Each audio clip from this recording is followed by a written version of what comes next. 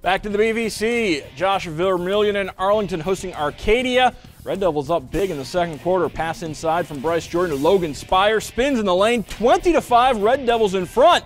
But Arcadia comes back. Josh Ireland pulls up in the paint. Knocks down the jumper. Arcadia down 20-7. Then Chad Baker comes up with the steal for the visitors. Ahead to Ireland on the fast break. Lays it in. Arcadia pulls within 11.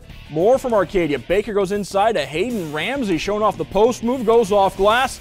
Arlington's lead cut to 9 at half, but the Red Devils would get the victory, much to their fans' delight. 45-29, your final.